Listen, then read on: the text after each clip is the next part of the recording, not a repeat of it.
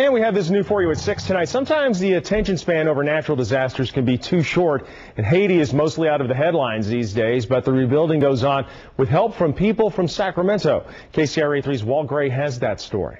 Haiti, January 12, 2010. A 7.0 earthquake rocks this fragile region, killing 300,000 people and leaving up to 2 million homeless.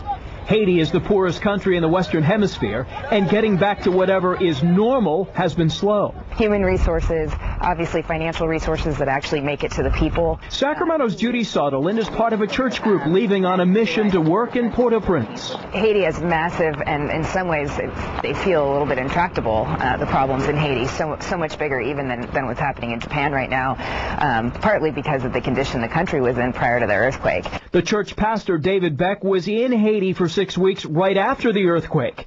His church group's primary focus is on an orphanage, which includes at-risk or suffering children.